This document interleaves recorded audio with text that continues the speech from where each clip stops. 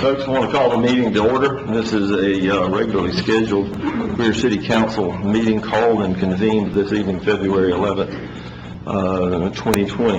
Having called the meeting to order, I'd like to ask Troop 603 to stand. Troop 603 is from the Grace Methodist Church, and their troop leader is Mrs. Grayson. Young men, if y'all would like to lead us in the Pledge of Allegiance, we will stand, and then following the Pledge of Allegiance, our invocation for council would be led by Council Member Judy Allard.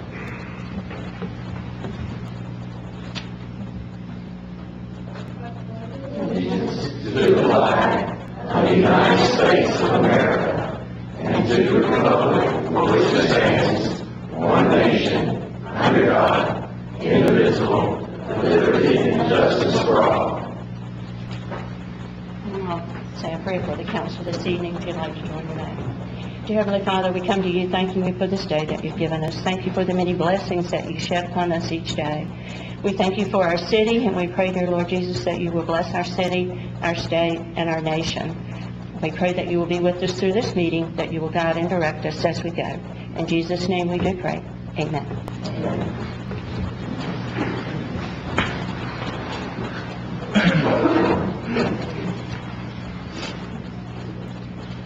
Thank you, gentlemen. We appreciate you leading us in the pledge this evening, and thank you for what y'all do for our community. We know that Scouting is a program that not only will help you in terms of leadership skills, but also our community as well, and so I salute you for joining the Scouting program and hope y'all will stick with it as you grow older. And Ms. Grayson, we thank you for your time and leadership for this group of young men. So thank you, we appreciate it.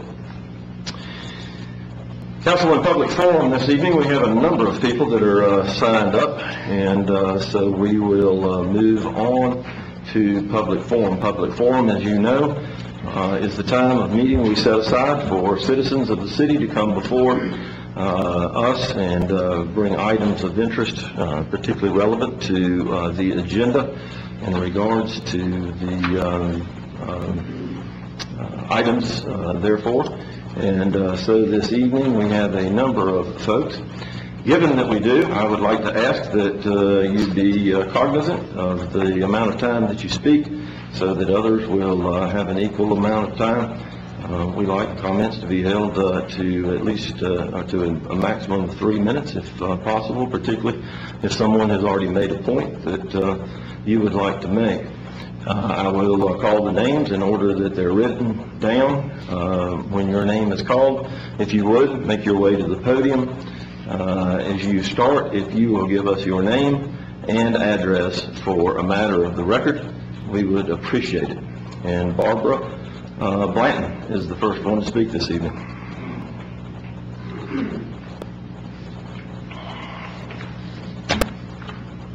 I'm Barbara Blanton. My address is 236 Watercourse Way in Greer. I don't like public speaking. I'm sorry I'm first. But we are very concerned about the annexation, the proposed annexation into O'Neill Village. The clear cutting of that land has resulted in a great deal of runoff. We had heavy rains last week. They were using bobcats to scrape the roads. If you look, that area runs into Lakes Robinson, or Lakes Cunningham and Robinson, which are part of our water supply. Last meeting, Mr. Randolph referred to that land he cleared as just pines. And that's not just poison ivy. That's an area that, certainly held the water or held the land, provided habitat and all like that. He also said that the area needed a restaurant. I've been a poll manager in this precinct at almost every election for the last several years. No one has ever, as people talk and me waiting in line, no one has ever said, sure need a restaurant on that parcel of land. They have talked about the uncontrolled growth, the concerns with the roads. O'Neill Road, O'Neill Church is a very small road. It opens onto 101 on a blind hill, and this area cannot support what they're expected to do. They're talking, I know the entire area is 14 acres. He wants to put 120 townhouses and 15,000 square feet of commercial. His current commercial has never been full. He does have some more moving in. It is an expansion of the daycare. It is the property management group that covers that area, and the other person in there now is one of the builders. I'm going to use a word picture because that works for me. If you and I have 10 cookies between us, the math would say that we have 5 cookies each, because 10 cookies divided by 2 is 5. If I have 9 of those cookies and you have 1, I can tell you all day that the math says we each have 5 cookies. But we know we don't. I have 9, you've got 1. They're saying when they talk about this expansion that the density will be 5 to 6 units per acre. 120 units on 10 to 12 acres is not 5 to 6 units per acre. It's 10 to 12 units per acre. And since everybody who comes before the Planning Commission, or at least the developers who come in asking for annexation into Greer, they're not coming wanting to enhance the area. They're coming because they want sewer, and sewer equals density. And if we're looking at that parcel of land of 12 acres, and we're talking sewer, we're looking at 2.5 bathrooms per unit. You're looking at 360 toilets going in on that part of land. I know that people can sell their land and they can develop it, but there's an immense difference between allowing 120 units of townhouses in a very rural area than allowing 1 house per 1 or 2 acres or 1 house per acre. This is a beautiful area. You drive out 101, you see the mountains, you see the fields, and if you just allow the unmitigated growth without any sort of control, you look at all around our area, we're getting clear cut. You know, we live in a house, we've been up here 7 years from Charleston. We live in a house that was built 7 years ago in a neighborhood. We are surrounded by trees, we have deer, we have birds, we have foxes, we have squirrels. But there is no need, just because a developer comes before you and says they want to do this, that it has to be allowed. Many of the large land owners in the area are getting texts and phone calls, multiple ones per week, wanting to buy their land. And it's becoming more and more difficult for someone who maybe wants to buy the land to preserve it because the price is being pushed up by the developmental pressure. So this is the legacy that you will leave. If this area continues to be beautiful, that will be your legacy. If people drive through here and can't tell if they're at Woodruff Road at Five Forks, that will be your legacy. But they're not making any more land like this. And to put 120 units on this small area of land, it's not considered development, it's slash and burn development. And there's just no need for that here. Oh, and I was hoping Mr. Martin would be here. He was quoted in the paper, Greenville News, on February 5th concerning the new plan at Victor Mill. And he said, he expressed concern at that point that here's an area downtown that was changing from townhouses to apartments. And he described the new proposal, well, he said it was detrimental. It would have a detrimental effect on the property surrounding the site. This will have a detrimental effect on our properties. And a lot of people are here because they care about that. So thank you.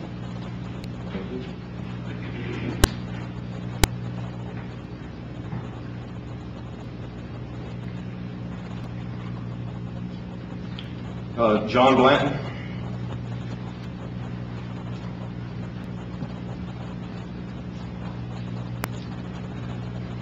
My name is John Blanton. I also reside at 236 Watercourse Way.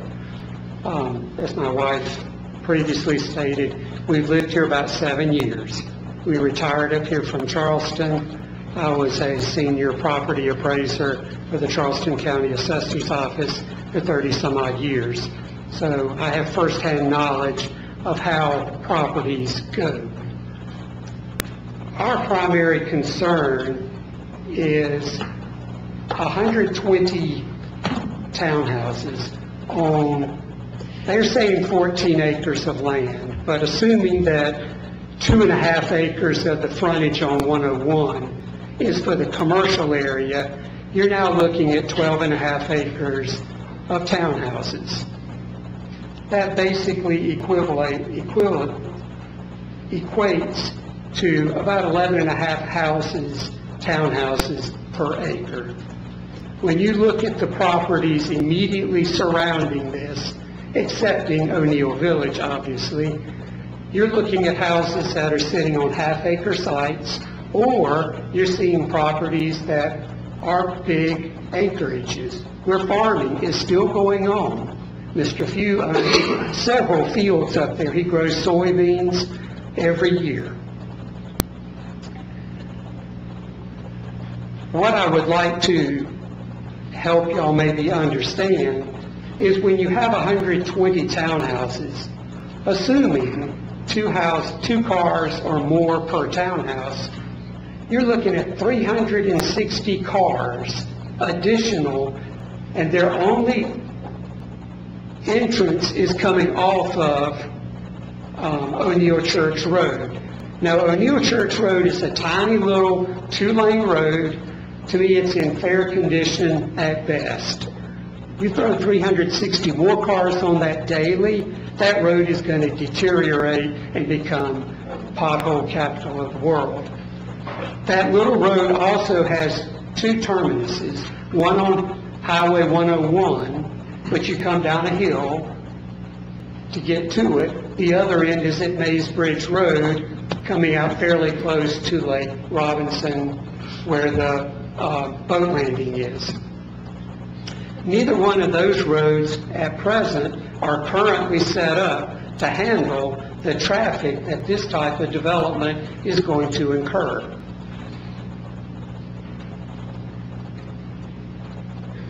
Furthermore, in what we observed, there's no plan in place with this development providing property for maybe the widening of 101 or the widening of the intersection to account for turn lanes. So you imagine people trying to get out of 2 exits onto O'Neill Church Road in the morning for rush hour. People are going to be stuck in the subdivision. They won't even be able to get to the road to get out. So you're creating a nightmare out here for people who have, in many cases, grown up, brought their children up, and now you're going to turn it into a parking lot, literally. The next item I'd like to think about is this type of development, I think, would work well if it was in downtown Greer or if it was right adjacent to Wade Hampton Boulevard, where you've got plenty of infrastructure, if you will, for moving traffic around. The roads we're talking about, I mean, when they put the stop sign in at Milford Church, you can get there at 7:30 in the morning, and that 3/4 of an acre of road traffic will be backed up. You'll have 40 cars in line trying to get through that traffic sign.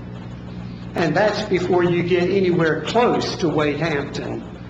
You add 300 or so more cars into that mix, and you're going to create a logistical nightmare. It just isn't going to work.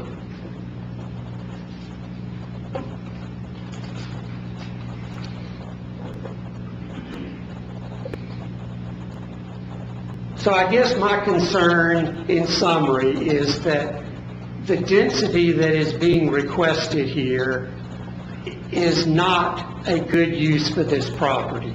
For the developer, yes.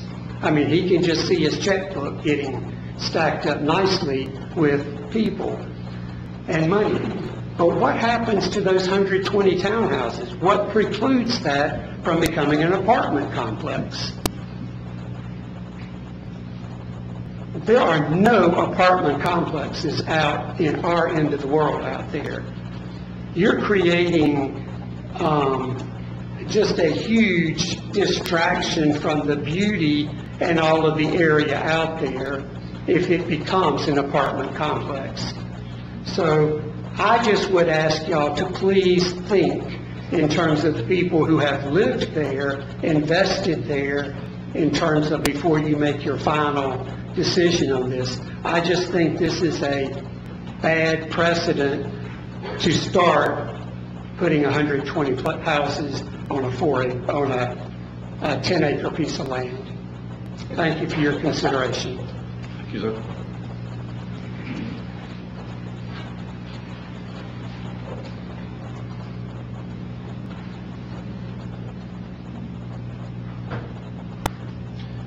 Sue Ellen McConnell.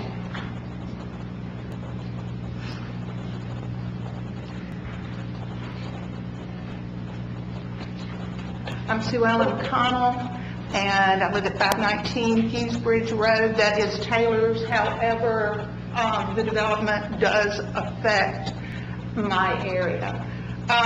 Most of what I plan to say has already been said. One thing, as a former educator, I do want to point out, you've got 120 townhouses, you've got one, maybe two, maybe three, maybe many more children in those townhomes, and you've got to look at the school situation. Like I said, as a former educator, I know from whence I speak, portables are not a good idea, and that is what my view, my thought is, this is what's going to happen, whether the kids are going to be in the Blue Ridge schools or the Greer schools. We talked about the rain that we had this past week, and you think about your little 5-year-old in a kindergarten class, and the rain is pouring down and that child has to go to the bathroom. You're going to send that child out. They have to go from the portable to the cafeteria. It's not a good situation. It's a really bad situation. I've had to deal with that in the past when I did teach elementary. It's not a good situation in high school because things that shouldn't happen can happen when you leave the portable and go into the building unsupervised. The O'Neill Village that is in place now, I drive by it every day, and the lack of landscaping has made one side of the hill on the commercial side just a massive runoff and wash. It's running down and forming little creeks and things, and it is grossly disturbing wildlife. So from an environmental standpoint, this is not a good thing at all.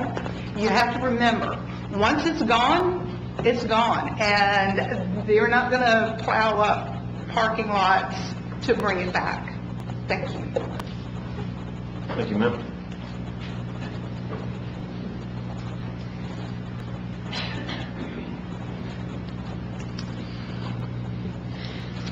Richard Arch.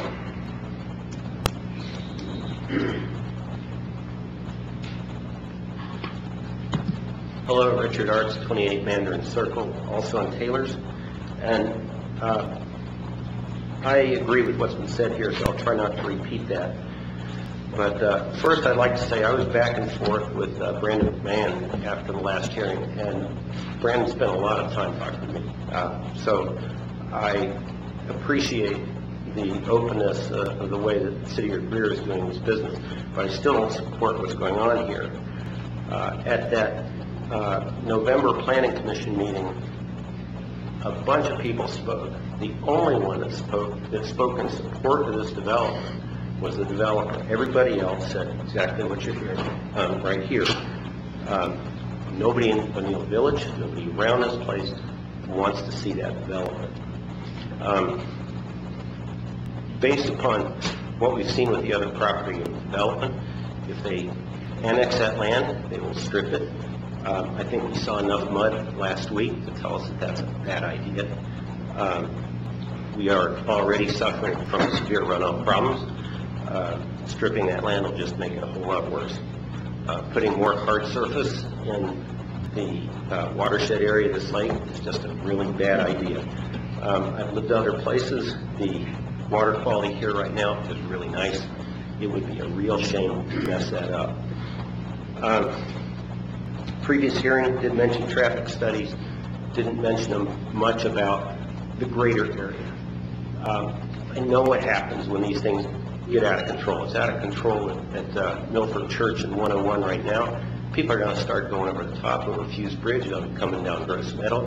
They'll go anywhere they can. The rest of us are going to suffer from this. Right now, those of us that live on the west side of the lake do not go down to Milford Church and 101 during rush hour because it doesn't work. If this development is passed, that infrastructure to improve that intersection and the surrounding intersections that are affected should be in place before they're allowed to build anything. O'Neill Village is 4.5 miles from the Wade Hampton corridor. All of the services are on Wade Hampton. Putting high-density developments up there is going to be dragging strip development up those roads from the Wade Hampton area, and it's going to go into mostly rural land. The developer made comments during the last hearing how wonderful it was to have a daycare facility on the present site, and I'm sure that's true. But every one of those people who were dropping off or picking up kids was getting in their cars, driving to their place of employment, unless they happened to work in their houses. Last week I read a great article in the Wall Street Journal. It's talking about sprawl on Lake Wylie, South Carolina.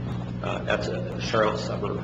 And these are the same folks that are in this room that live around here. It was a formerly quiet rural area. People were living there, one left alone. They didn't want all this high-density sprawl. They got it. The article talks about sprawl, traffic, frustration of homeowners who cannot enjoy what was previously a quiet rural existence. And now they're all planning to ban all new construction. These are amazing things coming out of a little quiet place, just like here. The parallels of what's happening in Lake Wylie with what's going on in the area north of the Wade Hampton corridor are really hard to miss. So I urge you to quit developing the rural spaces and focus development in areas of the county that have the infrastructure and the desire to support it. We love seeing the improvements downtown Greer. We love seeing this kind of development put into places that are designed to handle it. Annexation of this parcel and its planned expansion of O'Neill Village runs counter to the wishes of the residents in this area and should be denied in its present form. Suitable use of that property should benefit the region, not become a contributor to the sprawl that we all wish to avoid. Thank you. Thank you, sir.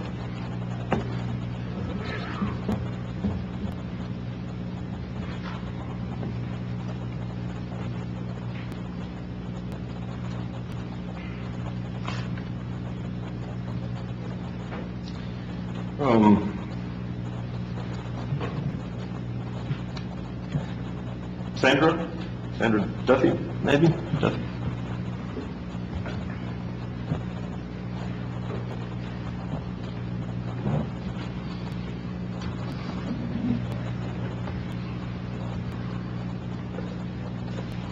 Good evening. My name is Sandra Duffy, D-U-F-F-Y, and I live at 110 Glastonbury Drive in Greer, and I live in Autumn Hills. Now, where this development is proposed is going to be basically across the street from where I live. And when I first saw this, I thought, nah, somebody's kidding. Somebody's going to go, April Fools, we're just kidding you. This is one of the worst ideas I've ever seen in my life. What everybody's saying is the same thing that we said before. Whether anybody heard us or not, I don't know. But if you try to go through the all-way stop, it's impossible. You're stuck there for God knows how long, every day, in the morning, and then at night coming home, too. It's not just in the morning, it's at night coming home, too. To take a piece of land, like what they have, and just strip it of everything is just horrible, just absolutely horrible. Yeah, sure, he has the right to sell his property, but why sell it to a developer that's going to rip the house down, take all the trees out, and make it ugly? And that's what O'Neill Village is. It's ugly. Yes, it is. It's one of the ugliest developments I've ever seen. Yes, it is, sir. Don't you point at me. Well, don't you shake your head at me. All right. It is an ugly development. The houses, if you stand like this in between your house and the house next door, you can basically touch each other. There's been little landscaping that's been put in there. The commercial development that they have in the front has basically not been used. Things come and go all the time there. One of the ladies here said something about where the hill is, where you're first coming in. It's basically clay now, dirt, red clay. The other day, when it rained really bad, I came home from work, and I see my neighbors right across the street from me, and their backyard is going to back into this development. And they're standing out there. It looked like somebody had dumped pails of water on them. Luckily, they had brought 2 pumps from up north where they lived. And they had the 2 pumps going and it never happened before. The water was just gushing from back where this development is going to be, down the hill behind them, and down through their property. If they didn't have those pumps, they would have been, their sunroom on the back of the house would have been like this deep in water. What's going to happen when these 120 or 125 townhomes are built there, all the parking lots, the cement and everything? Where's the water going to go that comes down the next time we have a gully washer like that? It's going to come down, and it'll probably end up in my yard, because I'm right across the street. And all of the rest of the homes that are along the way there that are going to be backed up by this are going to end up, knee-deep in water. Why do we need to have this thing? So Greer, the city of Greer, can have a little more money, so the developer can have a little more money.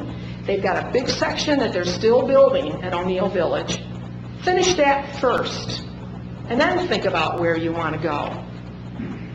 This is going to be, right across, like I said, this is going to be right across the street from me, and it'll be just as ugly as O'Neill Village is. The houses are crowded on each other. My house, I think I moved in there like 7 years ago. I'm on 0.6 acres, and I'm on a curve, so then that's why I have it, because we're not annexed to Greer, so we have septic systems. And my leach fields come across come off of one side of the house, and that's why I've got a little more property there. But generally speaking, the people in Autumn Hills basically have about a half an acre of land that comes with the house. And that's nice, because you're not sitting right on top of your neighbor.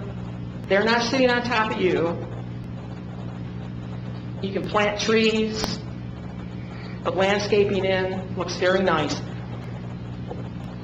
O'Neill Village, it's horrible. And that monstrosity that they want to build across the street from me is going to be worse. Thank you. Thank you. Frank Satars.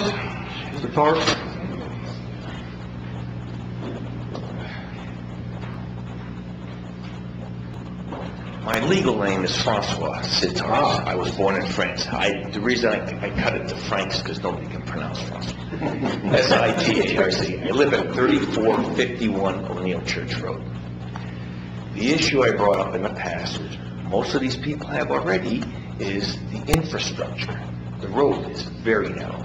I saw surveyors the other day, and they went all the way up to the AT&T boxes, which means maybe they're planning to expand this road. They can only go on the opposite side. So if they expand it there, what are you gonna do, tell AT&T to move all your stuff out? And then there was a thing she brought up about wild animals. I look on my phone and I was like, is anybody missing 2 cows? How on earth can you be missing 2 cows? I mean, you don't run. I go like, you gotta be kidding me. I said, does Greer run a homeless shelter for animals? I mean, we're knocking everything down, guys. You know? You think Greenville's beautiful? I don't. Hartford, when I was a kid, was beautiful. You go there now, you'd be shaking your head and going like, what the heck happened here? Don't let that happen to Greer. And the biggest thing I have is, I want more police, more fire protection. We're very fortunate because we have the Cunningham Fire Department. Excuse me, from what I heard is they took out the ambulance service. They moved them somewhere else. Bottom line is, if you got a problem, how long is it going to take for the police or the fire department to respond? I went to Ingalls, which is on 290, which is off of North Rutherford, and there was a guy banged into somebody. I went in there for like, I must have been there half an hour. I come back there's still no police there. Now, I'm not, but you know something, it's going to be hard to find cops now because everybody's shooting them. I don't know what the problem is. I have no clue. I was always taught to respect them. And the things that hurts my feelings, but the bottom line is we need more cops. We need more fire department, and we need more. Look at all the homes you're building. Everywhere you go, there's this home, there's little. These guys can't respond to everything, and the ambulance service can't respond to everything. And a lady brought up a good point about the schools. You're going to have 120 townhouses? Okay. That's average, is 2 cars per house. Average. Now, I was told by the developer who's here, by the way, he came to our house, and bottom line is they can't exit onto 101. Well, 101's a nightmare anyway, because I come down, I go to the dump, which is right down the road, and things, if you try to make a left-hand turn, there's a hill there. Now, with that hill, you don't see the cars coming, and they're usually going at a good clip, which, okay, I can see that. But the bottom line is, you better time it pretty good. That's all I'm going to say. And the bottom line is the police, the fire, and the infrastructure. You know, they want to widen the road. What are you going to tell AT&T? You got to move your boxes? They should widen it the whole length if they're going to do that, because we have the cement trucks coming because they're building, 4 and 5 or whatever. I guess we're 3, but 4 and 5, they haven't got those built yet, and the dirt's running off into other people's property when it rains. I mean, unfortunately, we had that heavy rain, but that's not my fault, you know. But the bottom line is, guys, let's keep it quaint, keep it nice the way yes, you can build homes, but just remember, you need cops. You gotta have them, because who are you going to call when you have a problem? You're going to call a cop, you're going to call a fireman, fire department, you can call 911, but they can only respond to what people, you know, as fast as they have people available to respond. So that's one of my biggest things. I think most of the people hit on the other topics pretty well. And but the thing is the infrastructure, and like I said, we got it's on a novelty drive. It's I guess a containment pond. I've never seen one that full. Normally, I've never seen it that full. I've been here 2 years. It was up to the top. I was going like, Jesus. I told my wife, I go, Nancy, look at this. I was going like, but that's about it, guys. Guys, just keep this quaint. That's all. Keep it the way it should be. Greer is a beautiful town. You got a lot of old buildings in there. Don't knock everything down. Fix them. Because, you know, half the material in them is probably better than the stuff you're going to buy at Home Depot anyway. Trust me. I have a house built by Crescent Homes. And somebody here inspected it and gave it the certificate of occupancy. So my wife called them and asked them about the stairs in the back. When you open the door, you stepped out, you fell down the stairs. There was no landing. I go like, how do you prove that? Whatever. We won't go into the stop sign on 101 because that's another. I've gone down there and I'm backed up all the way to the Cunningham Fire Department, waiting to make that stop sign. So I avoided all these other people. That's all I got to say, folks. Thank you, sir. We need police. Thank you very much, folks. Hold a hearing.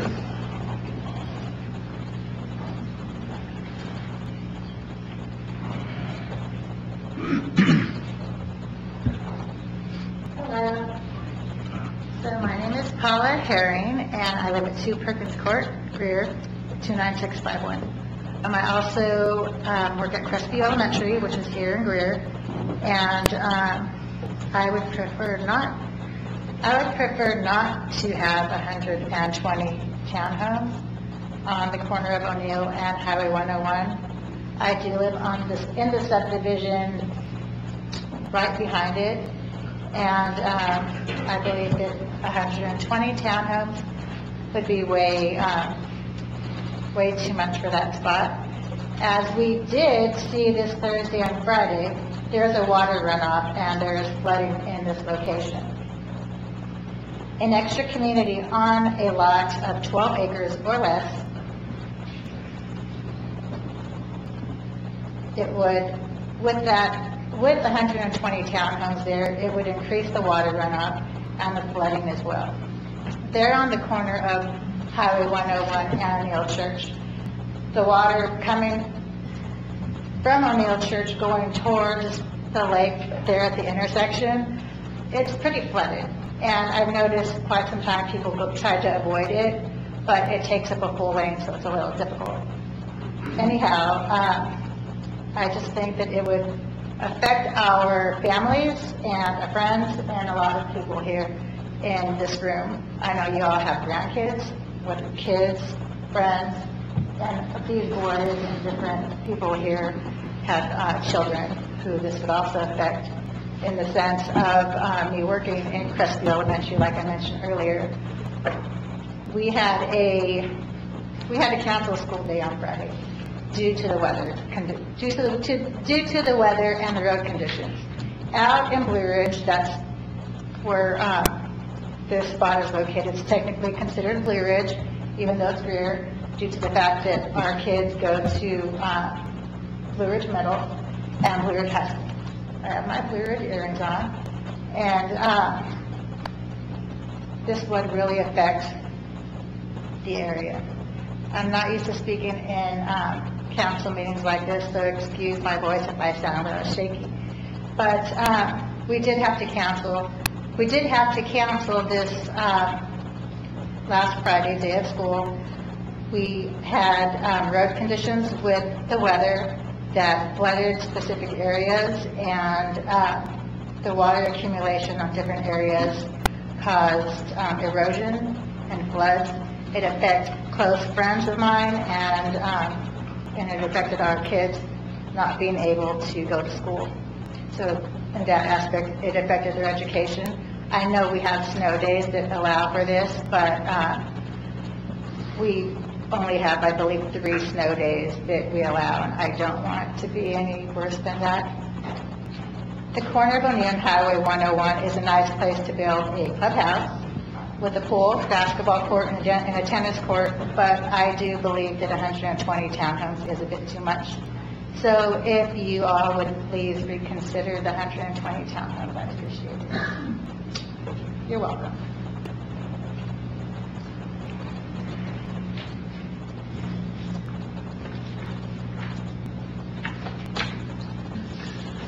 We move to the minutes of the council meeting from January 28th, 2020. I'll entertain the motion that they be received. Second. Have a motion and a second. Any items presented to the clerk? Hearing none. Ms. Duncan? Mr. Arrowood? Yes. Mr. Griffin? Yes. Mr. Hopper? Yes. Mr. Dumas? Yes.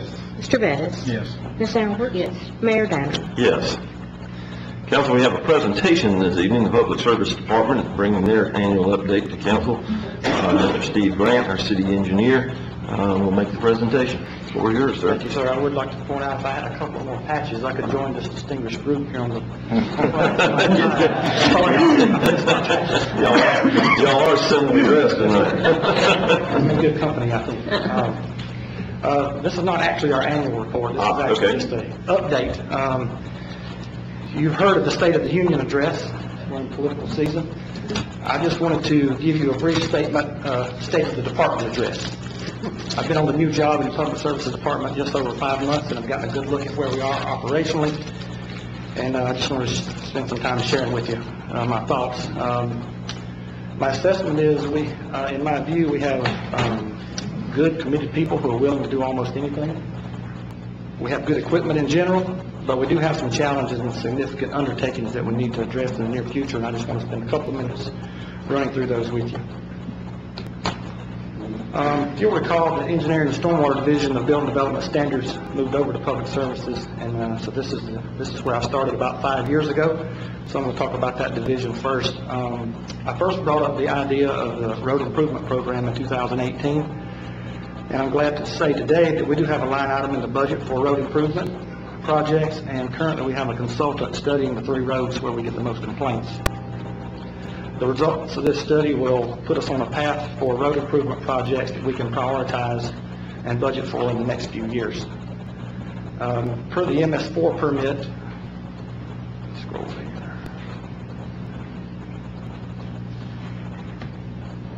Where's my, oh, I've got to get my notes. Here we go.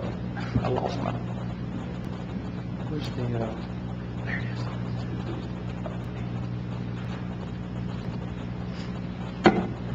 Okay. We have a partial system map of our storm drain system, and we need to complete it to be in compliance with our MS4 permit. This will be a significant undertaking, and you're likely to hear more about this in the future from Robert Rue, our Assistant City Engineer. Also, we're going to need to consider a asset management system for roads, sidewalk, storm drainage system, curb and gutter, bridges, street signs, and pavement markings. We have a lot of valuable, important infrastructure out there, but we have no idea, other than the pavement, we have no idea what condition a lot of it's in or even how much we have. I'm talking about sidewalks and the storm drain system.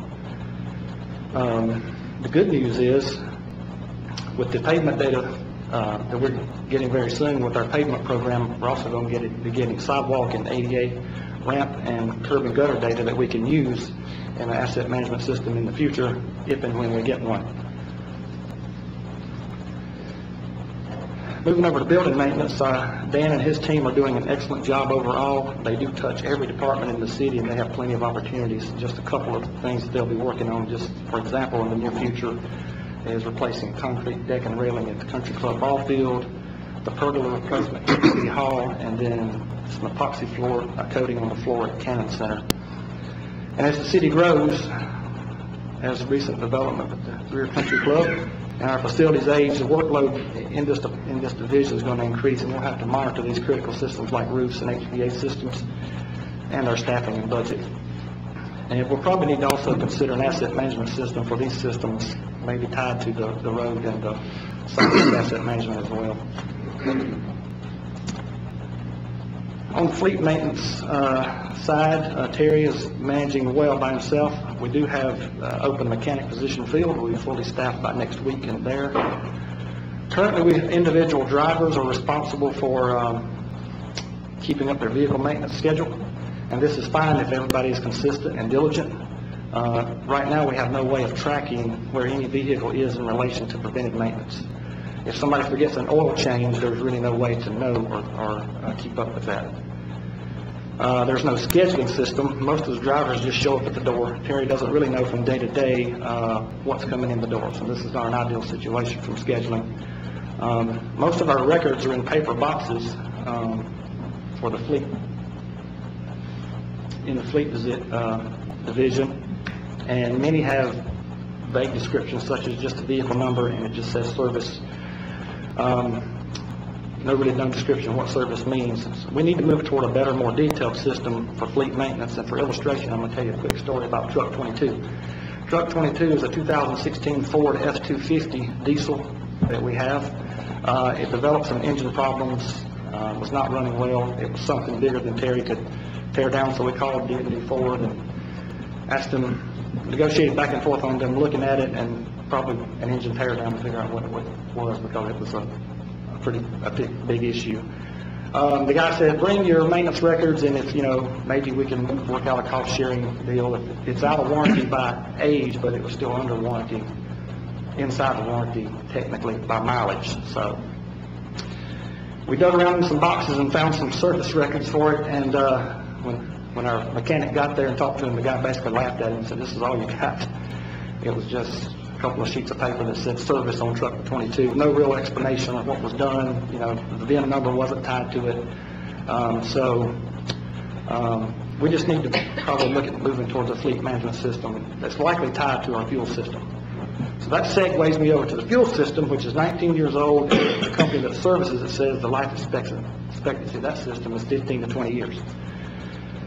So we're near the end of the service life of that system, and we should consider integrating a fleet and fuel management system where when we fuel up, the mileage automatically updates to the fleet system and notifies the driver and the shop that service or maintenance is coming due soon. We should be able to look at our system and predict or see which vehicles are getting close to needing maintenance. This would be more effective for scheduling in the shop, and it would eliminate missed maintenance, and it would provide better details of our completed maintenance work if we get in a situation like we did with Truck 22. Public service team, I would like to say that Ricky, Diane, and Shannon have helped me get up to speed in this group. I've had a lot of questions for them, but they've been more than willing to help get me up to speed with them, so that's been great. Essentially, we have 10 people, public service worker title people, splitting time between multiple duties. If you allow me to indulge for just a second, I'm just going to hit a couple of the highlights. In the fall and winter, they do leaf pickup. In the spring through fall, they do right-of-way mowing, year-round pothole repair, sidewalk repair, road repair, delivering trash carts, cleaning ditches, storm drain pipes, on and on and on. The point being, they're jacks of all trades with no focus on any one thing. They jump around to whatever is needed on that day. I feel like we're in an awkward stage between a small town where a few people did everything and a larger city where you have dedicated teams that focus on certain areas, like road repair or sidewalk repair or storm drainage repair. So far we're keeping up, but as we grow, I believe we'll need to transition to dedicated teams in the future. For example, I mentioned with the sidewalk evaluation that's coming along with our pavement. Just for instance, they find out when we get the results back, we have 15 miles of sidewalk. 5 miles are in good condition, 5 miles are in fair condition, and 5 miles are in poor condition. Now all of a sudden we have a program where we can dedicate a team of people to work on these 5 miles of poor condition sidewalks over the next 1, 2, 3, 4 years, however we want to budget for it and stack it. Our current work order system consists of emails, verbal requests, or paper tickets. There's really no official way to keep up with or track all the requests we receive. They're mostly kept in a notebook that Ricky keeps, and we dig the notebook out for the monthly report and the yearly report. But if anything ever happened to that notebook, we have no record of really where we've worked in the past. So if we had a work order system, that would allow us to better document requests, plan, schedule, and track costs, and also report on the progress of all the requests we get. Move over to solid waste. The compactor, the recycle centers in poor condition. It is costing us a little extra money for solid waste right now because it's not efficient. So we're having to use other opportunities to handle our volume. Mike and I have met recently with a solid waste consultant, kind of got a big picture view of our operation, the number of customers, the cost, that kind of stuff. They give us a report that suggested things we could consider in our next contract and things we should consider operationally down the road. We need to update our transfer station permit capacity. Right now we're collecting about 1,000 tons per month, which is about 12,000 a year, and our facility is actually only permitted for 9,600 tons per year, so we need to update our permit per DHEC. And we've recently been partnering with ACE to better track and resolve complaints, so hopefully that'll pay some dividends in the near future. So in summary, on the good side, we do have good, solid people who are capable and willing to work, and we have some good equipment. On the not so good side, we need to get into the 21st century with our work management systems. And with those, we can complete our storm drain system map. We can move toward an asset management system for all our critical infrastructure, a fleet and fuel management system for our fleet, and a work order system for all our people and their work. And then we should review our solid waste operations and operations for the future. Now, I know all these items, priorities, timing, and budget are certainly unknown right now, but I will be working with administration in the next few weeks and months to discuss some of this and have a plan to move forward. That's really all I have. I just like this kind of the state of the department, my view after 5 months on the job. Any questions? Council? On the equipment, you and I have talked about the, being able to, I guess, utilize equipment that has more than one function. Are you looking at things like that? For instance, I know there's equipment out there that will operate a rotary cutter on a boom, and then it can operate other things. And it is a piece of equipment instead of having a rubber tire tractor operating a rotary cutter. This could actually, are you looking at things like that? I'm not selling one thing or another. I wouldn't say specifically at the moment looking at anything like that. I guess what kind of goes along with that is, like I said, we have a lot of good equipment. We have a lot of good equipment, really good equipment, and a lot of it. We just don't have a lot of people that can operate. Like I said, they move to the street stuff one week, and then we're on the concrete stuff one day, and then there's a flood event, so we're blocking roads the next day. So it's just the crew just kind of jump around and use whatever we need for that day or that week. So is the most critical need labor? Well, it depends on when we get all these facility assessments back, like with the sidewalk and ADA. Then we'll be able to kind of get our hands around what we really have in our storm drain network. If we have 10 miles of storm drain system, we don't really know what condition it's in right now. We could be sitting on $500,000 worth of storm drain improvement projects that we don't even know right now. It's kind of ignorance is bliss. We're just basically reactive. We're not proactively inspecting the system or looking at where work is needed or prioritizing or anything like that. Like I said, I think Greer's come a long way from a small town with, like I said, a few people doing everything to now we're a larger town with big town problems and growth, and I don't think our staffing is quite to that level yet, or our work management systems that help us manage that infrastructure. Speaking of work management and infrastructure on the fleet, that's something that I'll be very simple to attach to, because it's all satellite generated, right? Or is that something that's going to be, because I know that on a couple of our trucks we have, they're newer trucks, we have a tracking system. Right. And you can look anywhere you want to and find from anywhere you want to look, see where that vehicle is, see where maintenance, if there's issues. Well, a little bit I've looked at, there's systems that track. You can look on the screen and see where all your vehicles are that day or that minute, and all that stuff. I'm not sure how in depth we're going to get towards that, but certainly that's all on the table. So. Others?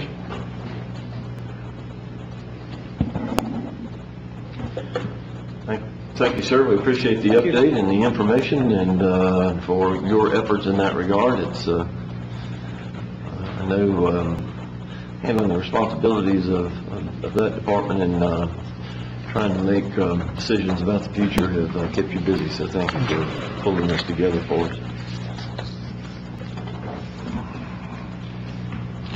We will move to the administrator's report. Mr. Driggers. Thank you, sir. Most importantly, I want to remind you of your planning retreat, which is scheduled next Tuesday and Wednesday, February 18th and 19th. We've been able to include all of the topic items that you've requested us to include in that, a number of other issues that we know that we need to spend some time on. It is a very full day on Tuesday, and as well, equally as full on Wednesday. Sent some information to you a little earlier today concerning times and location. We'll have some additional information coming to you by the end of the week as well, so you'll have some reading assignment a bit over the weekend as you prepare for Tuesday and Wednesday of next week. But looking forward to that time with you next week. We did close on the golf course property last week, so we now are the official owners of the Greer Golf and Country Club. Had an opportunity to go out and meet with employees there. We closed on Thursday afternoon, and I met with them about an hour or so after that closing. So I had a really good opportunity to spend some time there. Spent a big part of the day on Friday actually on site at the facility, working with personnel out there. So we're continuing to move forward. We are now currently under an operational agreement with the course that was there in place, and we're excited about the opportunities that we have to start programming that facility as part of Greer's newest park. Looking forward to that. Relative to our Center G project, as you can only imagine, the weather is creating a number of issues for us. All of our work is in the wet, and that makes that extremely challenging for us at this time. But we are continuing to move forward. We're using all resources that we can, and we do our best to keep dodging the rain as it comes down. But once the wet weather moves out for us, we'll be able to get back on schedule and moving forward. Every opportunity that Sossaman has when it's dry, or at least when it's not raining, it's not dry by any stretch of the imagination, but when it's not raining, we are continuing through their resources to have folks out there. So you may get a few questions from some folks that are asking why a couple of things may be taking a little bit longer. It's a weather delay. And so we're working with that to the best of our ability, and certainly Sossaman and their team is doing everything that they can. And we're still not behind schedule. We're still actually a little bit ahead of schedule, but the rain did eat into that a bit. So we are looking forward to moving forward. July 10th, I think I mentioned that to you before, but that's a date that we want to go ahead and place on our calendars. We will actually be hosting a block party on Trade Street and in the entire downtown area. It's an opportunity for us to cut the ribbon and dedicate the new facility, again at that point, which will again be our newest park. So we will dedicate that on Friday, July the 10th, and we'll have more information coming to you on that. But we are starting the programming process of that block party to introduce all of our community to that new environment that's downtown. Looking forward to that. That's the only information I have at this point. I'm certainly glad to answer any questions that you may have, or our staff is present. Thank you, sir. As always, the administrator and department heads will be glad to answer any questions that you may have in regards not only to his report, but to updates in regards to the various different departments. We'll move on to appointments of boards and commission. The Planning Commission has an opening in District 3. Mr. Hopper has joined us here on the council and left an opening on the Planning Commission. Any update in regards to filling that position, sir? Mr. Mayor and Council, updated you last meeting that I'd spoken to a candidate who is considering that opportunity.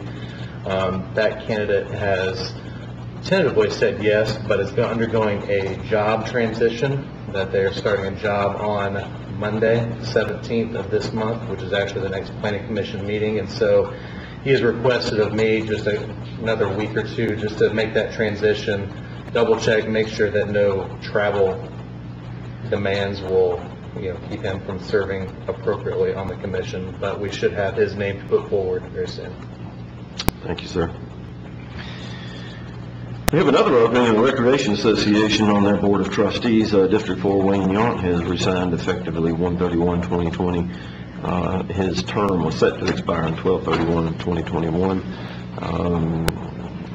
That leaves an opening for District 4, and so we will look for you for some direction in that regard. Yes, sir. I'll have an appointment at the next meeting. Thank you, sir. With that then, council, we move to items of old business. First of which is second and final reading of ordinance number 42-2019. This is an ordinance providing for the annexation of properties owned by Willie Canada, William Canada, Bruce Canada, and Eric Canada, and to William and Tamla Canada, Ronald and Nancy Mason, located at 3468, 3472, 3541 O'Neill Church Road, by 100% petition, and to establish a zoning classification of TD for said property. Mr. McMahon, any new information, updates, or information in regards to the second and final reading of ordinance number 42-2019? Yes, sir. Thank you, Mayor and Council. This zoning request went before Planning Commission on November 18th. At this meeting, Planning Commission made a recommendation for approval with a few changes to the original site plan. They wanted a mix of single-family, duplexes, and townhomes to kind of reflect what was going on in the bigger part of O'Neill Village, since this was going to be incorporated with the entire development. Staff is requesting to amend Exhibit E and F, which is the statement of intent and site plan for this project. The applicant originally requested 120 lots, has reduced that to 113 lots. This here is the property in question along O'Neill Church and Highway 101, along with the 15,000 square feet of commercial space. This reduction to the site plan and to the statement of intent will allow for O'Neill Village to develop 708 lots for the entire development, which is roughly 3.5 units per acre. This amendment is a part of your ordinance tonight. This is the site plan. Along right here, these were originally townhomes. These will now be single-family homes. They're all rear-loaded. All rear-loaded driveways will come off the O'Neill Church Road. These kind of bigger squares here, these are duplexes. He currently has these in the O'Neill Village section right now as being developed. So Planning Commission just wanted it to kind of mirror what was going on in that development. This is all the information that I have at this time, but we'll be happy to answer any questions you may have. Thank you, sir. For the purpose of discussion, I'll entertain a motion to receive. So moved. And a second. Floor is open for discussion. Tonight and we hear the same things every time there's growth, and there's a few things that I would hope that staff eventually can just put together a handout for things that we do and that we don't allow. When there's a large, and I'm going to take just a second and kind of speak to some of the folks that are out there that came tonight. One of the concerns was clear cutting. Yeah, you've got to take out trees, but we also require a tree survey, and for so many trees that are removed, based on their size, more trees are required. Runoff, and I see you shaking your head, but that's not, that is fact. Then we also, everybody is mentioning the flood, and that was an event that is probably in the neighborhood of a 50 or 100-year event. However, all development is required to have retainage of the water no greater than it was prior to the development. So there's several other things, and Brandon can fill you in on it, of things that we do. We also meet with school district about impact on schools. We EMS, everybody's invited to one big meeting to say, hey, is this going to happen? And Brandon, would you bring up that slide prior here where you have the circle? Yes, sir. I've also heard about in the mornings and in the evenings, traffic backed up. Well, folks, you're not unique. Everywhere in Greenville County and probably the upstate, in the morning and in the evening, you're backed up at intersections. That is because we are thankfully in an area of the country that has good workers, good education, and we have a lot of good jobs to offer, and so that attracts a lot of people. The road situation, I'll agree with you. You know, our state is way behind on Highway 101. Most of the roads you probably travel on are not city roads. They're probably state roads. The other, and this is, one other thing that I did here was about stopping sprawl. I agree with that. That's 100% agreement on, in Jay's perfect world. We don't need sprawl. And dense development is the way you stop sprawl. And I see a few people giggling, but I'll make my point. People have said I live on large lots because I have a septic tank. That made your subdivision larger. It also made you, you're discharging untreated sewage into the ground. Inside the city, all of our sewage is collected and treated. We don't have any, we don't have massive runoff from any of our sites that's going into Lake Cunningham or Lake Robinson. And then when you look all around that picture there, what is highlighted is the city limits. But I look around and see all these other subdivisions that aren't in the city. So who said, I'm the last one here, I'm turning the lights off? Who gave you that authority to do that? You talked about farmland. There's one farmer up there now, because I've lived here all my life. And that land has been with the Hughes forever and a day. There used to be a lot of other farmers. But the problem is, the highest and best use for the land now is not agriculture use. It's what you're seeing. Growth is going to happen without the city. But I will warn you that if you don't try to manage the growth, you will be looking at an Atlanta. And growth is going to happen whether we're here or not.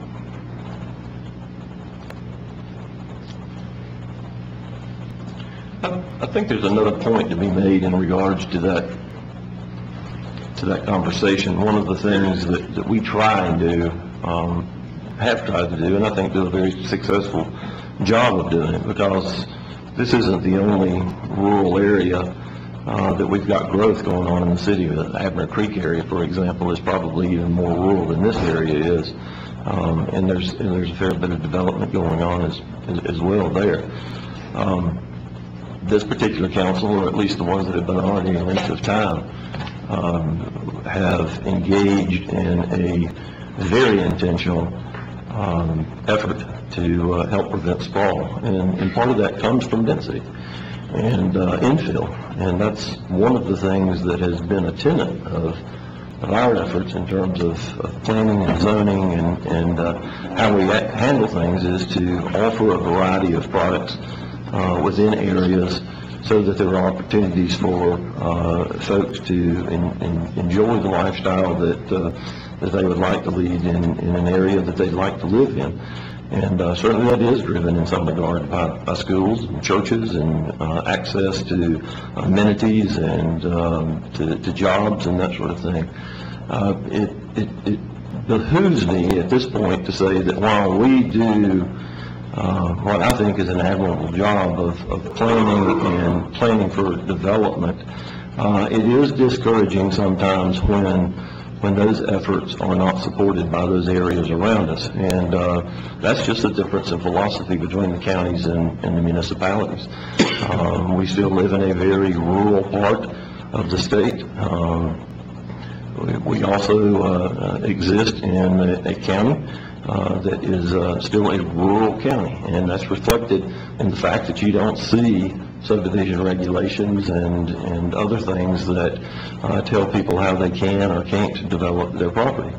And so consequently, it's a better situation maybe than what you would find in Spartanburg, but in some parts of the county, you might have your ideal home and piece of land and find yourself next door to a mobile home one day as opposed to townhomes. And so one of the things that I would urge people to do is to take a look closely at how the county is handling development and what applications they have or don't have.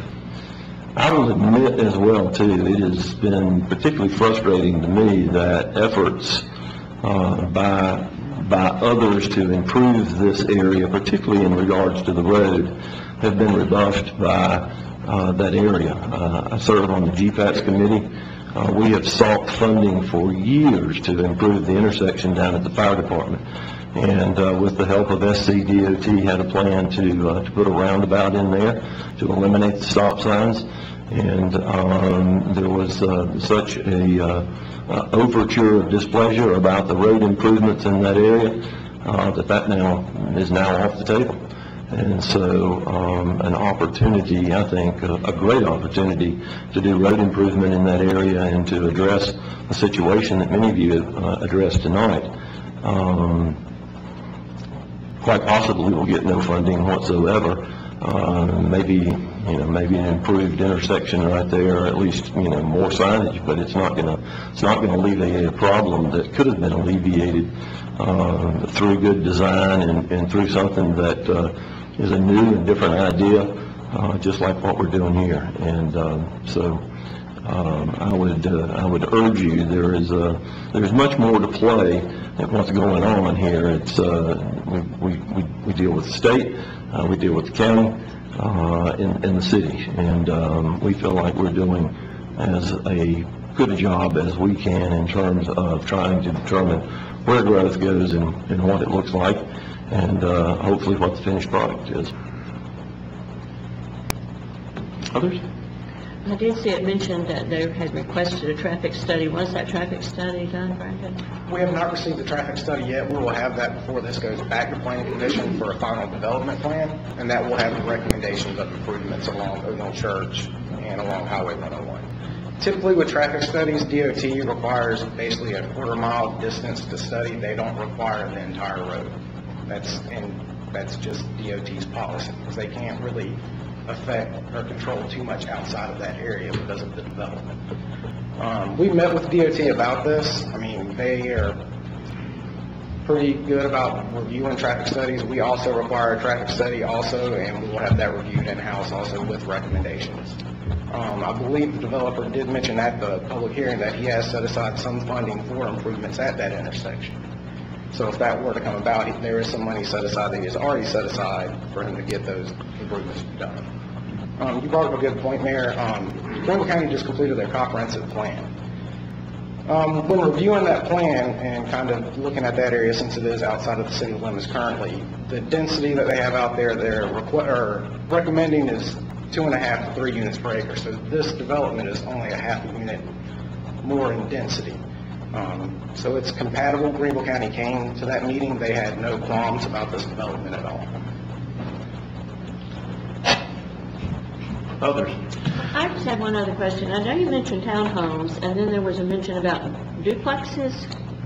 Yes, ma'am. So with the duplexes, are they going to be sold? Are they rented? This will be a for-sale product. They currently have these in O'Neill Village. If you actually drive by them, you cannot really tell they're duplexes. They look basically like single-family homes attached for the most part, but they're just the way they're set up. It's just considered a duplex. Yeah. I was just wondering why it wasn't termed a townhome as well, rather than a duplex or something. Duplex does sound like a rented piece of property as opposed to townhome.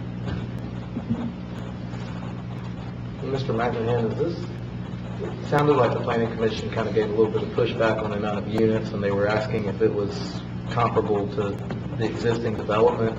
I mean, what is the existing mix as far as single-family houses versus townhouses? You know, if it's like a 1-to-1 ratio or 2-to-1, or how the ratio is a little bit high. I mean, the majority of it is single-family. They are starting to transition some of those into kind of, as they get into the further phases. I believe now they're starting phase 4. I believe they're starting phase 4, so now they're starting to ramp up a little more townhomes in those sections. I believe currently they have roughly 28 developed. I think they have 25 more on the books right now. They're starting.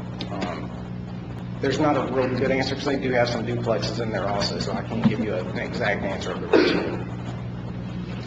I think this is a similar situation that we ran into the development that was across from Chestnut Hills Plantation. I remember the developer came to us a while back, and there was a good bit of pushback from the community about the density, and I remember we made some compromises with the green space and shifted the the makeup of the development to more closely mask that area.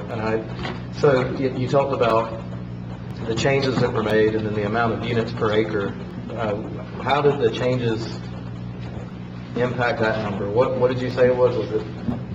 They originally requested 120. Right now, it was 120 townhomes with 15,000 square feet of commercial. They're now, on their site plan they have before you tonight, it's 98 townhomes, 6 attached, they refer to them as twin homes, and then 9 single-family homes, which will line O'Neill Church Road. So they did reduce it down roughly, I believe, 7 units. But this mirrors basically what they're doing in O'Neill Village for the most part. I think it does, but it doesn't. I mean, I think that most of O'Neill Village, and I don't know the exact ratio, back to my initial question, I think that there's more single-family homes, and I think the townhomes they weren't an afterthought, but I think it was part of the overall project, and I think the intent was for them to be mixed in, and you know, it would be more like almost a 1-to-1 or 2-to-1 ratio, and this does seem a little out of balance if you think about it from that perspective.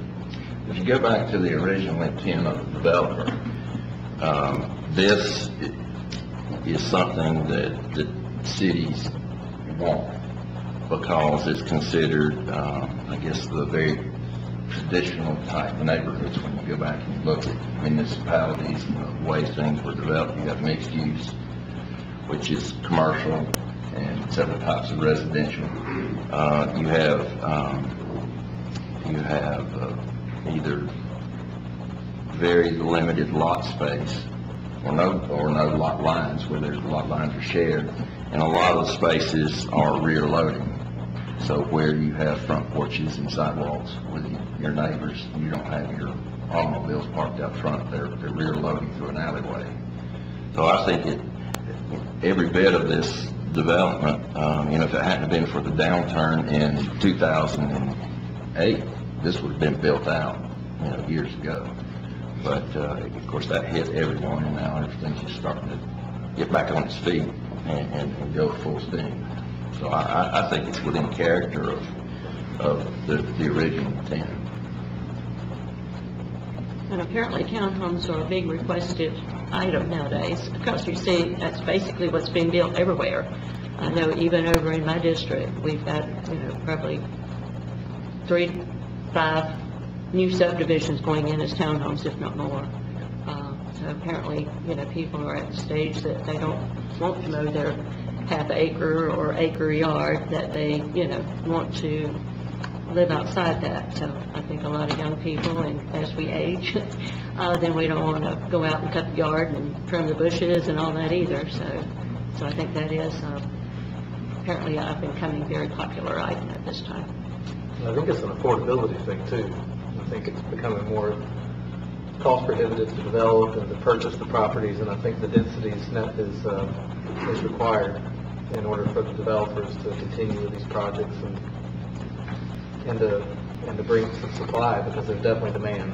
There's so many people that are moving here and looking for a place to purchase, and there's just not a lot of options right now, which is why we continue to grow.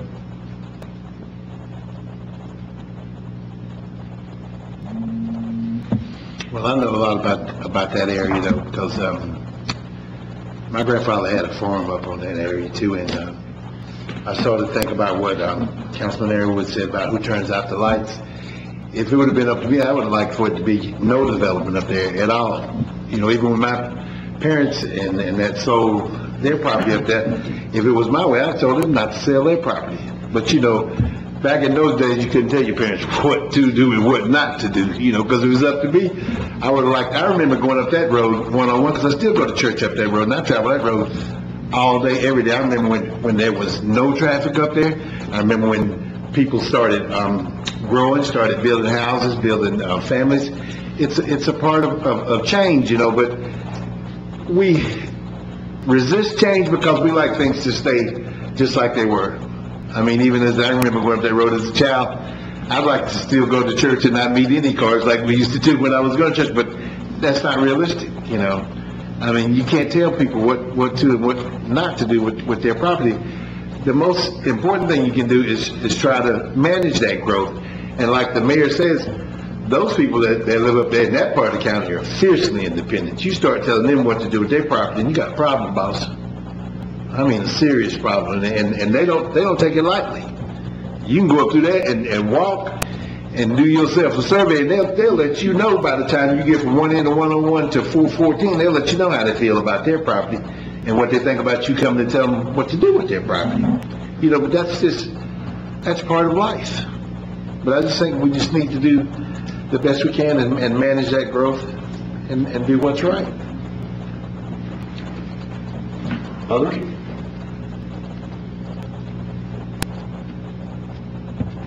I think all of us would probably, that have lived in Greer for a long time, would really like for Greer to stay Little Greer as it was, but, you know, I don't think there's, most of the cities that aren't growing are just dying, and apparently we have a big influx of people moving here from all across the United States, like they had mentioned, for jobs and type of living that we enjoy here. That some other cities do not, high taxes and all that they have in other states. So we do have a lot of people moving here. I do real estate myself, and I know, I asked someone the other day at one of the new subdivisions, where are all these people coming from? Because our existing home inventory for sale is very low in the price of the homes that are being built. So, when they're moving here, apparently the building, and you can ride by and you can see they got the building up and people are moving right in. So we do have, and I think we're fortunate in the growth that we're having. And I know, like I said, everybody would like for it to be the same little old city that it always has been. But when we had the big companies with BMW, Michelin and all that moving into the area and bringing their other companies that provide to them, then we've just had such a rapid growth in employment. So I think we all need to be grateful for the period of time that we have and for the companies that have come here to give our people employment. So. Interesting fact that's not necessarily pertinent to this discussion, but to back you up. Speaker of the House last week, the Municipal Association told us that in 2000, there were 4 million people that lived in South Carolina. In the 2020 census, that number will be 5 million.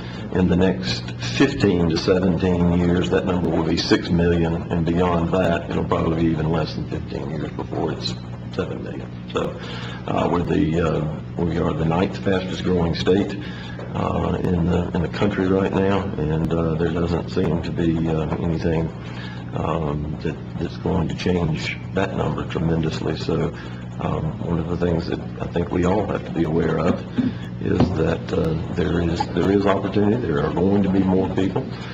We need to be diligent about how we plan and working with other agencies to figure out how we're going to handle traffic and the other things that behooves us. But we're cognizant of that, and I think have done a good job, not only in the past, but the projects that are coming before us. Anybody like to add anything else to the conversation at this point? I have a motion in a second. Hearing none. We need to amend the motion. We were amending Exhibit E, which is the statement of intent and site plan. It's before you, it's attached to your ordinance now. So the motion was made by... I made the motion. The motion will need to be amended then to amend the statement of intent. Exhibits E and F. I'll amend my motion to include the changes with Exhibits E and F. And the second was? Mr. Arrowood. I'll amend my second on that. Have an amended motion and a second. Are we clear as to the amendments as proposed by staff? Any further thoughts? Just for clarity, the amendments basically cover the changes that were requested. Yes, sir, my plan. Yes, you got it. Yes, sir. And that's the updated with the updated site plan. fewer units and then the addition of the single family. Yes, sir. Okay. Gotcha. Ms. Duncan? Mr. Arrowood. Yes. Mr. Griffin. Yes. Mr. Hopper. Yes. Mr. Dumas. Yes. Mr. Bettis. Yes. Ms. Albert. Yes. Mayor Danner. Yes. Thank you, Mr. McMahon. We'll move to items in new business. The first is a bid summary regarding the site work, grading and paving for Kids Planet Playground. Ed Watson will bring us information in regards to that. Thank you, Mayor. Mr. Watson, you might want to take just a moment and we'll let folks leave that want to.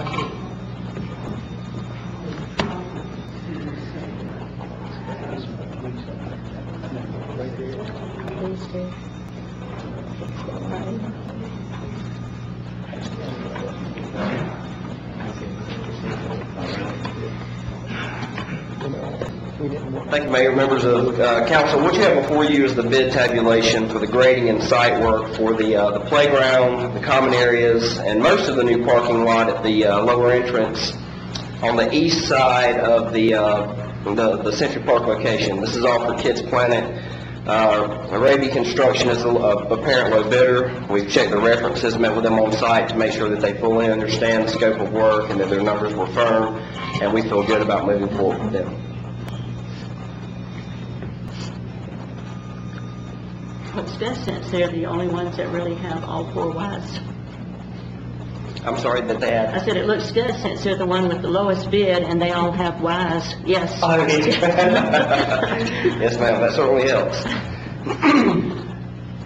Council bid summary information comes to us from staff.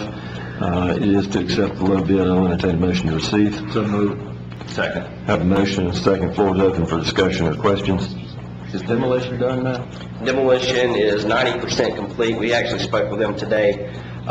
He said they have about 2 days left. They have to take the shelter down to the lower entrance out and clean up a little bit of debris, and then we'll actually schedule a walkthrough with the demolition crew and the awarded grading site contractor to make sure that the site's good before they start. Others? Ms. Duncan? Mr. Earwood? Yes. Mr. Griffin? Yes. Mr. Hopper? Yes. Mr. Dumas? Yes. Mr. Bettis? Yes. Ms. Albert? Yes. Mayor Danner? Yes. Council, Mr. Watson continues to join us for the bid summary and site work, grading and paving for the accessible areas at the Kids Planet Playground. Yes, sir, thank you. So this is the bid tabulation for the grading and site work for the for the accessible items in this project. This includes the pathways, accessible parking spaces, and concrete pads for some of the amenities. This is a separate bid because this is the part of the project that we requested to use CDBG dollars through GCRA and through Davis-Bacon requirements. It has to be handled completely separate. So we met with Raby on site. We were excited that the apparent low bidder was the same company, so we don't have multiple contractors on site. Recommendation comes with approval by, or a recommendation comes from staff for approval of accepting the low bid. I'll entertain a motion to receive. So moved. Second. Have a motion and a second. Any additional information or questions, discussion in that regard? Hearing none. Ms. Duncan? Mr. Earwood? Yes. Mr. Griffin? Yes. Mr. Hopper? Yes. Mr. Dumas? Yes. Mr. Bettis? Yes. Ms. Albert? Yes. Mayor Danner? Yes. Thank you, sir. We'd like to move to the first and final reading of resolution number 3-2020. This is a resolution certifying certain real property in the city of Greer as an abandoned building site. Mr. Leno Deaton joins us for that conversation. Mayor, Council, good evening. This request comes to you tonight to designate 215 Trade Street. I refer to it as the old Greer Museum Building downtown on Trade Street as an abandoned building for the abandoned building statute to allow developers to seek an income tax credit as part of the redevelopment of that property. In your packet is a copy of the resolution proposed. That resolution has been reviewed and approved by Greer's attorney for economic development matters, Michael Kozlarek. You'll notice that as exhibits for your policy attached as well includes a notice of intent to rehabilitate that property, as well as an affidavit documenting that this property does fall within the requirements of the abandoned buildings statute as required by law. If it will please Mayor and Council, joining me this evening is Sam Boyster with the development group, here to answer any questions and address Council as you see today. All right, thank you, sir. Before we proceed then, would you like to share any additional information or anything with us at this point? No, thank you for having me. Just more excited to rehabilitate one of these great historic buildings at Greer. Okay, thank you, sir. Comes with a recommendation from Executive Director of the Greer Development Corp. I'll entertain a motion to receive resolution number 3-2020. So motion. Second. Have a motion and second. Floor is open for discussion or questions. Your redevelopment plans, do you have an end user? Yes, sir. We have a Sweet Tea Shop. They're a boutique home decor and gift. They're going to be on the first level, and then a marketing firm is at least the second floor. They're not nonprofits, are they? They're not. We don't have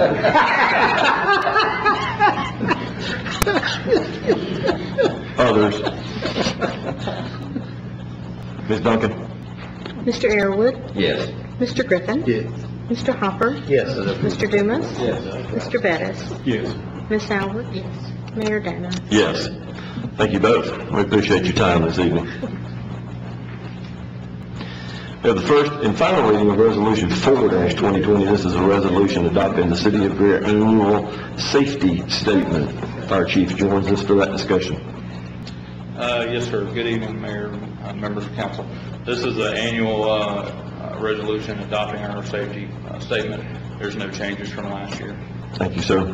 Comes with a recommendation of staff. Do I hear a motion to receive? So moved. Second. And a second. Floor is open for discussion. Questions? Comments? Hearing none. Ms. Duncan? Mr. Airwood, Yes. Mr. Griffin, Yes. Mr. Hopper, Yes. Mr. Dumas, Yes. Mr. Bettis, Yes. Miss Albert, Yes. Mayor Danner. Yes. Council, the first and final reading of Resolution 5-2020 comes to us this evening as well, too. This is a resolution to update the City of Greer blood-borne pathogen standard to comply with occupational safety and health administration requirements. Fire Chief? Yes, sir. Again, there were no updates on this. We do have to go through and review the OSHA standards and make sure there's been no updates. That's why there actually said no revisions, but there were none needed this year. Comes with a recommendation from staff. I'll entertain a motion to receive. So moved. Second. Have a motion and a second. Questions? Comments? Hearing none. Ms. Duncan? Mr. Airwood, Yes. Mr. Griffin, Yes. Mr. Hopper, Yes. Mr. Dumas, Yes. Mr. Bettis, Yes.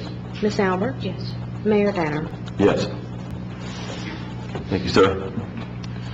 We have the first reading of ordinance number 1-2020. This is a second supplemental bond ordinance providing for the issuance and sale not exceeding $2.8 million for the City of Greer, South Carolina, accommodations tax and hospitality tax, revenue bond series 2020, and other related matters. Mr. Driggers? Yes, sir. This is a follow-up to an earlier ordinance or an earlier resolution that we passed as a reimbursement resolution. And so this is the bond that will provide that reimbursement to us for the purchase and acquisition of the Greer Golf and Country Club.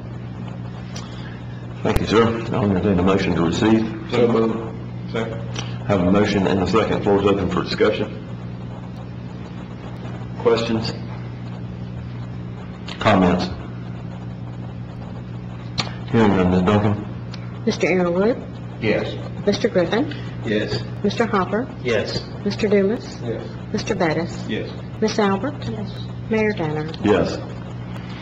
We have the first reading of ordinance number 2-2020. This is an ordinance to change the zoning classification of property owned by Professional Pharmacy of Greer, located on Sunnyside Drive from C2 Commercial to RM1, which is residential multifamily. Information from Mr. McMahon. Thank you, Mayor and Council. This is a rezoning request for a portion of a parcel located on Sunnyside Drive. It is currently C2, and they are requesting RM1 zoning for a future development. This is the property in question. It's highlighted in red there at the corner of Arlington and Sunnyside. It's kind of hard to see the blue line. You'll see it better on this picture here. This is the current zoning of the property. As you see, the RM2, which is kind of the darker brown section, is currently being developed with single-family homes in that area. And the organization is basically wanting to expand that over to this side. This is the future land use map. This is residential land use 3. And This is the survey. It's just a clear picture of how it's actually going to look once everything is completed and recorded. And this is the current street view of the property. Planning Commission did hold a public hearing on November 18th and recommended approval of the rezoning request. That's all the information I have at this time, but we'll be happy to answer any questions. Purpose of discussion, I entertain a motion to receive first reading of ordinance number 2-2020. So moved. Second. Have a motion, second. Floor is open for discussion or questions. Comment? Are there any plans for that corner lot there? It's going to remain commercial. We haven't heard anything about it being redeveloped at this time. Others? I'm really glad to see this. I mean, it cleans that corner up, and out of all of the, we've got subdivisions that just about all of them are benefiting from all of the growth, and it's good growth. It's not anything that's going to be a detriment to the city. We have one neighborhood that I think we need to be focusing on, and that is Victor coming here. We've got I don't know what we can do to help, but we need to move forward on that. And then I think all of our neighborhoods are covered with new productive development. And that's affordable housing too, for that area. Yep. Good project. Others? Hearing none. Ms. Duncan? Mr. Arrowood? Yes. Mr. Griffin? Yes. Mr. Hopper? Yes. Mr. Dumas? Yes. Mr. Bettis? Yes. Ms. Albert? Yes. Mayor Danner? Yes. Council will move to the first reading of ordinance number 3-2020. This is an ordinance to change the zoning classification of property owned by Pierce Properties LLC located on Brushy Creek Road from DRD to C2. Information from Mr. McMahon.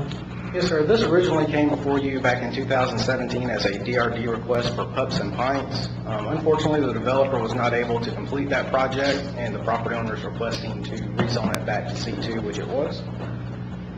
This is the current aerial view of the property. It is at the corner of Kings Creek. It's Carmen Glen subdivision and on Brushy Creek. This is the current zoning. It will be right next to the dialysis plant. Here's future land use, residential land use 3 along the neighborhood corridor. And just another aerial picture for you there. Planning Commission held a public hearing on November 18th and made a recommendation of approval. That's all the information I have at this time, but we have to answer any questions you may have. For the purpose of discussion, I'll entertain a motion to receive ordinance number 3-2020. So moved. Second. Have a motion and a second. Floor is open for discussion. Is there any plans for the development of that property at this time, or is it? Right now, I believe they're just trying to market it. It's easier for them to market as C2 than DRD. They've had a couple people want to buy the property, but when they see that it's DRD, it's very strict on what they can do. And It was originally commercial, is that Yes, right? ma'am. It was originally. So just going back to its original Yes, status ma'am. at this time, with no actual, just no market it, like you said, no actual buyer at this time. Yes, ma'am. Others? Hearing none. Ms. Duncan? Mr. Arrowood? Yes. Mr. Griffin? Yes. Mr. Hopper? Yes. Mr. Dumas? Yes. Mr. Bettis? Yes. Ms. Albert? Yes. Mayor Danner? Yes. Council, it appears that we have one item for executive session. I'll entertain that be taken up. Mr. Mayor, I'd like to make a motion to enter into executive session to discuss an economic development matter pertaining to Project Homecoming as allowed by state statute, section 30-470A5. That comes as a motion. Do I hear a second? Second. Any questions or discussion in that regard? Hearing none. Ms. Duncan? Mr. Arrowood? Yes. Mr. Griffin? Yes. Mr. Hopper? Yes. Mr. Dumas? Yes. Mr. Bettis? Yes. Ms. Albert? Yes. Mayor Danner? Yes. Council, in executive session, we considered one economic development matter that pertained to Project Homecoming as allowed by state statute 30-470A5. We've taken no action in that regard. Do I hear a motion to come out of executive session? So moved. Second. Have a motion and a second. Ms. Duncan? Mr. Arrowood, Yes. Mr. Griffin, Yes. Mr. Hopper, Yes. Mr. Dumas, Yes. Mr. Bettis, Yes. Ms. Albert, Yes. Mayor Danner. Yes. Stand adjourned.